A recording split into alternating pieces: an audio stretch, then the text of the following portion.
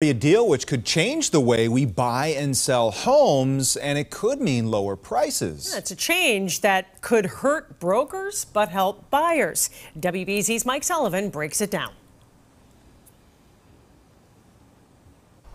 The way you buy a home in Massachusetts is about to change dramatically. The standard broker fee will soon be gone. The market always adjusts to different things that change, but given that it's maybe early in this process of this change. The National Association of Realtors settled with a group of home sellers for $418 million. The lawsuit arguing broker fees hurt competition and lead to higher costs.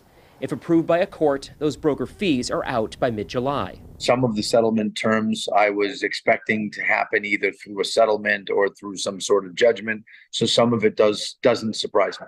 Anthony Lamacchia owns and operates Lamacchia Realty. Some market experts believe this news could lower home prices. He disagrees. There's absolutely no chance of this lowering the home prices, and some of the media that is reporting on that are doing it because they don't understand how things work.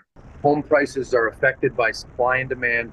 Realtor commissions have nothing to do with them. The change could aid home sellers as they will not necessarily have to pay the typical 6% commission fee, but instead negotiate their commissions with agents. Hopefully it just doesn't get pushed to the buyer, right? That's one of the things I was kind of worried about when I first heard about it. This move isn't going to stop realtors from working with buyers and sellers, but they still want to be paid for what they do. The question now becomes how. As of July, compensation will no longer allowed to be offered in the MLS. So realtors are going to have to negotiate it within their offer that they make when they're representing a buyer. And that does add some level of complications. So now you're not just looking for a home, you're going to have to audition brokers or realtors to help you along the way too. It just seems like an extra step.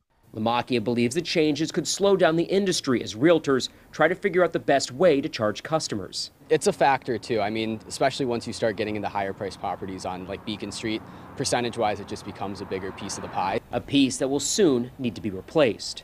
In Boston, I'm Mike Sullivan, WBZ News.